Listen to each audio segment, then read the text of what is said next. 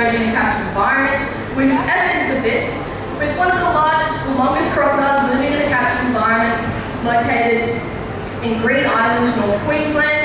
His name is Cassius, and he just celebrated his 120th birthday just over a few months ago. So we expect Bert here to have quite a long rest of his years left in him, but you will notice if you look really closely, he's actually missing one of his right eye.